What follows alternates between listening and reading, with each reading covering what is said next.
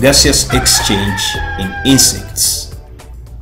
Insects, we have seen insects all of us, and maybe we have not seen them having nostrils to take in oxygen. Breathing in or breathing process in insect is carried out through tiny holes on the abdomen and the thorax section of the insects. Those pores are called the spiracles, and they mainly found on the lateral sides of the insects. So gaseous exchange takes place through the spiracles, and the spiracles open due to abdominal muscle contraction and relaxation.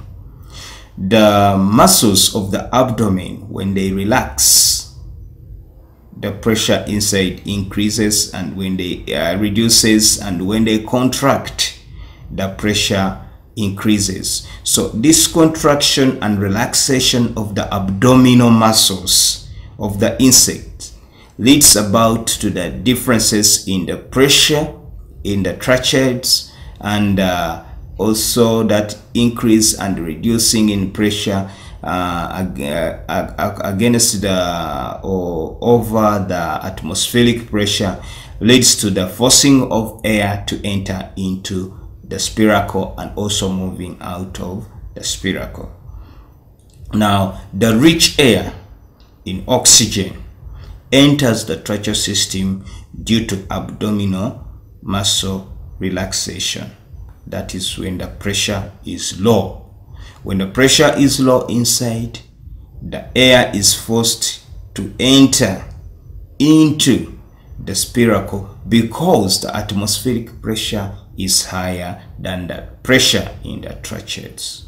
So the tracheal system receives oxygen via the spiracle and then transport this oxygen to the tracheals. Now for the tracheals, for them, they come into contact with tissue fluids. Air is entering via the spiracle valves. When it enters via the spiracle valves, it enters into the tracheas. From the tracheas have got subdivisions, and those subdivisions, we call them the tracheals. Air from the tracheas enters into the tracheals, and then the tracheals move up to the tissue fluids. So air will enter into the tracheals and it will go to the tissue fluids. Now oxygen, once it reaches in the tracheals, it diffuses into the tissue fluids, while the carbon dioxide is exhaled into the tracheals. So this is the process how gaseous exchange takes place in insects. Breathing takes place in the spiracles, and the spiracles open due to the abdominal muscular contraction and relaxation, and the rich air in oxygen will enter the tracheal system due to the abdominal muscle relaxation. That is where the pressure is low, and the tracheal system will receive oxygen from the spiracle valves and then transport that oxygen to the tracheals.